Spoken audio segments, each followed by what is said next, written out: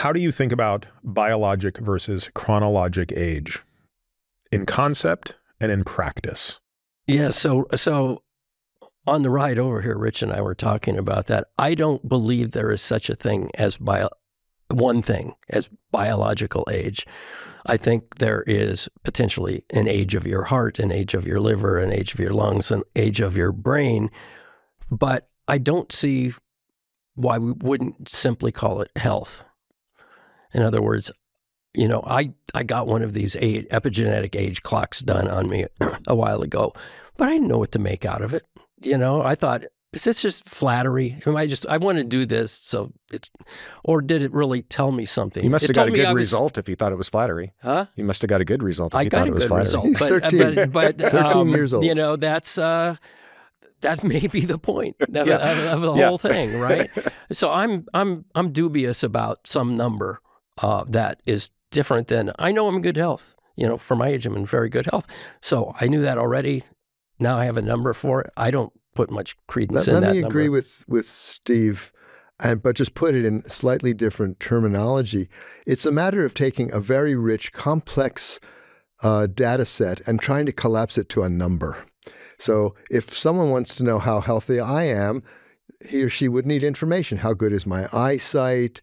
How good is my hearing? How good is various kinds of cognitive activities, my aerobic endurance, my ability to, my joints, all of that is pertinent to how my health is and also about projected future health. Then there's no need, once you've got that information, which is very rich, to say, there's a number, a single number, a real number, on a point on the number line that condenses that in any useful way. The notion 40, 50 years ago that biological age was not the same as chronological age, for a little while was useful. It emphasized that there might well be 60-year-old people who were unusually like youthful people and 60-year-old people who were unusually like 70-year-old people. Would my drug or my genetic mutant or whatever help to discriminate those people or change them in some way? I can slow your biological aging process. That's a discussion that was maybe of interest 40 years ago, and it's now time to drop the notion, let alone the silly notion that you can count that biological age, that number which some people, too many people, still think is of value. You can figure out what it is by measuring something, transcriptions or epigenetic markers or something. I can do it and give you personally your personal biological age. That's a waste of everyone's time, and it also distracts attention from things that actually are important and need to be thought about. I got to talk, because I think I disagree fundamentally, and I'm surprised, but this will be an interesting conversation. So I agree that the idea of a kit that you can buy to measure biological age, first of all, that's the stuff that's out there doesn't work, and we can and should talk about that. Yeah. But also, I sort of agree with the idea that reducing it to one number, while conceptually I think it's possible, I think in reality is going to be really, really difficult to do. But do I believe that there is a biological aging process that is different from chronological aging? Absolutely. Oh, yes, absolutely. Okay, well, it sounded like you guys were both saying no, you didn't think it was a real thing. I agree with that completely. You can agree with that and not like the idea of a number that constitutes your biological age. Okay. Yeah. So there's two things that kind of make me feel pretty confident in this idea. One is, and this is the example I use a lot among the general public, is just look at dogs compared to people, right? Everybody's familiar with the idea that 1 human year is about 7 dog years. What does that mean? It means that dogs age about 7 times faster than people do. But of course, chronological time is the same between dogs and people. It's the biological aging process. And so you can look across the animal kingdom and see this. And dogs get almost all of the same diseases and functional declines that we do at the tissue and organ level, but also at the whole body level. And we also know now there are single genes that significantly modulate what I would call the rate of aging. Now, maybe we have a different meaning to what we mean that. No, I agree entirely, okay. Yeah. So the fact that that's possible, Right. DAF2, we talked about DAF2 a couple of times, TOR, we can turn these things up, turn them down, and animals across the evolutionary spectrum seem to age at different rates by modulating single genes. So I don't know of any other explanation other than that there is this process, which we call biological aging, that can be changed, and the rate can be sped up or slowed down. Can it be reversed? That's an interesting question. Maybe we'll get to that. But I think the process is real. I think it's just really, really complicated, and we probably only understand 5% of it at this point. For me, the challenge is I kind of land where Rich was, which is if a patient says to me, hey, why aren't you doing this biologic age clock on me? Yeah. My response is, well, I know your VO2 max, I know your zone 2, I know your muscle mass, I know your visceral fat, I know we did a very complicated movement assessment on you, I understand your balance, I understand like your lipids, your insulin, like I know these 57 things about you, and I can tell you individually on each of them how you're doing. That number doesn't tell me a single new piece of information. But what if you were to come up with, and then you probably do this in your head, right? You come up with some sort of composite, right? You probably don't sit down and weight each of those things and come to one number, but you come up with some sort of composite picture of health based on all of those things. That's a different biological aging clock. I think sometimes we conflate, and in part this is because of the way that irresponsible people in the field and marketers have done this. We conflate the epigenetic tests with biological aging clocks. There are all sorts of flavors of biological aging clocks, including things like frailty indices or metrics of a whole bunch of functional markers. So I think those probably are pretty good readouts of biological age. Again, can you combine them all to get to one number that's meaningful for every person? That's much harder to do. Yeah, tell us about your experience, because this was, I thought, you did what I wanted to do, but I've been too lazy to do. Yeah, in fact, we exchanged emails at one point about doing this, and each coming up with different names. So yeah, so what I did was I tested 4 different direct-to-consumer biological age kits. They were all epigenetic biological age tests, 4 different companies, and I did duplicates of each kit, and it was from the same samples collected on the same day, right? So really tried to put my scientist hat on. Yep. I only had 2 replicates. I didn't have 3 replicates, but you know, it's about the best I could afford at that point. So, and it was kind of expensive. So anyways, sent those in, got the results back, and they were, to me, very informative, fundamentally sort of changed my views on these epigenetic age tests. So they ranged from 42 to 63. I was like 53.75 years at the time I did the test.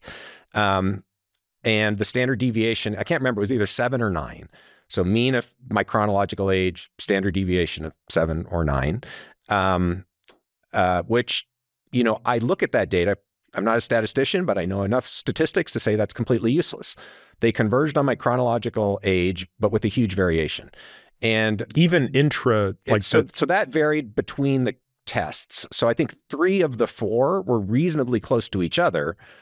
3 of the 4 companies, the duplicates were reasonably close to each other, but the individual tests were far apart. And one of the companies, the individual replicates was 20 years apart. So to me, and some people will say, but maybe, you know, the True Diagnostic test is great and the Elysium test is terrible, or the Tally Health test is terrible and the other one is great. Maybe, but how do we know? So my sort of take home is that the direct-to-consumer biological age testing industry is a complete mess. And I have no idea who to believe or if any of them are actually giving accurate data. I know some of the people at some of the companies, and I have my personal feelings about who's trying to do it right and who's sort of a charlatan, but across the industry, it's really hard to know. So the last thing I'll say on this is where I've sort of landed is I think these are really good research tools. I think the direct-to-consumer component has gotten way ahead of itself, and I think I align with what you were saying about the way you think about these tests. Is I don't think there's a lot of value in clinical practice right now because we don't know precision or accuracy, and I don't think you can make actionable recommendations based on these tests.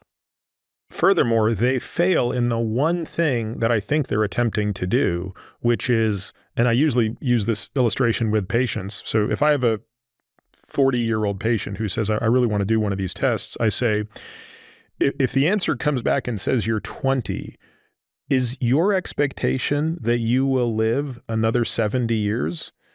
Conversely, if the answer comes back and says 60, is it your expectation that you will live another 30 years? In other words, is this number predictive of future years of life? Because right now we have this thing called chronologic age that is the single best predictor of future years of life. So do we think biologic age, as determined by these tests, is better as a predictor of future years of life? Which, by the way, would be very testable. Like, how many people have contacted you to get ITP sample data to say, can we predict how much longer these mice were going to live? The answer to the question is obvious and very well known. You can tell if you have your 40-year-old patient and he or she is fat, doesn't exercise, eats mostly cheeseburgers. You know that their life expectancy is probably not as good as the 40-year-old patient in your next waiting room that has extremely healthful habits and whose parents live to be 100. So and there's tons of published Right, but I don't need a biologic age to tell me Right, that. that's what I'm saying. Yeah. There are tons of things you can measure on individuals. 4 or 5 of them are all you really need to ask of a 70-year-old. Yeah, MetLife does this really well. Because their buddies on the line there, they're writing life insurance policies, right? So it's not at all hard to figure out a very small set of tests that tell you how long a 70-year-old is likely to live. There's nothing to do with methylation clocks or things like that. To me, that's the gold standard. When life insurance companies start using biologic clocks as the cornerstone of their actuarial algorithms, I'll start to be... I don't think we're that far away from that, though. Again, I'm going to sound like a broken record here, but you guys keep saying biological age when what you mean is epigenetic age or epigenetic tests. Not necessarily. Right? And we should explain to people that there is a difference because so some of these clocks use solely epigenetic measurements. Not all. Most of the direct-to-consumer ones are epigenetic tests. But some of these tests use a litany of biomarkers inclusive of epigenetics. Yes. So they'll say, we've sampled your methylation pattern, but we also looked at your vitamin D level, your glucose level, your cholesterol level, and a whole bunch of other things, and we compressed all of that into a number as well. So I guess let me frame it as a question to you, right? So let's take the epigenetic piece out. Again, I do think we will get to a point where the technology is developed far enough and the quality control is good enough on the consumer side that these tests will be better than just chronological age. Yep. But so you've got... Sorry, just you're saying... I think we can get there. I think that's a big statement. I don't know that I'm disagreeing with you. I just want to make sure we understand the statement. I think it's clear from the research, unless you think that all of the research that's been done on these epigenetic aging clocks is somehow flawed, it's clear that you can create algorithms that can predict specific methylation patterns that are more highly correlated with life expectancy than chronological age. But I think the big but here is that even if that's the case, they would not be as good as what Peter would predict after all the tests that you run your biological age. patients. That's what I want to get to. Yes. Yeah. And I think what you are actually doing is looking at other biomarkers that have a long-term clinical history that you're using to come up with a surrogate, but really is reflecting largely biological age, maybe not completely. And this is the other point I wanted to make is I don't think biological age and health are equal. I think they're strongly overlapping. And certainly you can identify many ways to reduce health without accelerating biological aging, right? I think that's easy, right? We can all think of ways to do that.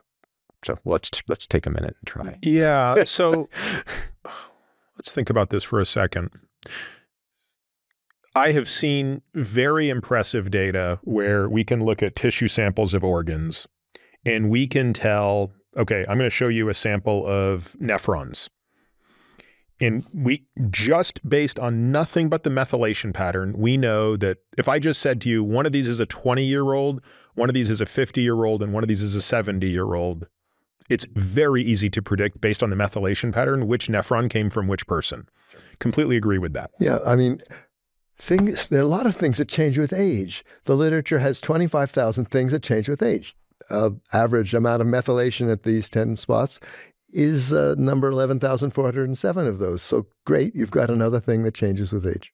So that's the question, But that's not enough. Right. So do you believe that all of the research we're seeing on the epigenetic clocks is going to be the 78th variable that we would include in our gestalt of... I don't know. Yeah, it's a good question. So I am hopeful that epigenetic algorithms can get to the point where they can replace many, certainly not all, but many of the other biomarkers that are being measured. I think the thing that gives me hope is we know that epigenetic changes are part of biological aging. This, again, is a different question, but if we look at the hallmarks of aging, epigenetic dysregulation is one of the 12, right? Some people will argue it's the most important one. That's a different conversation, but it's at least part. So that gives me some hope that we are, in fact, measuring something that plays a causal role in the aging process. And I think what's missing, I think what would give all of us a lot more confidence is if we had a mechanistic connection to the specific methylation changes and some cause of aging or age-related disease. In other words, this change in methylation changes this particular gene's expression level, which changes the rate of biological aging, right?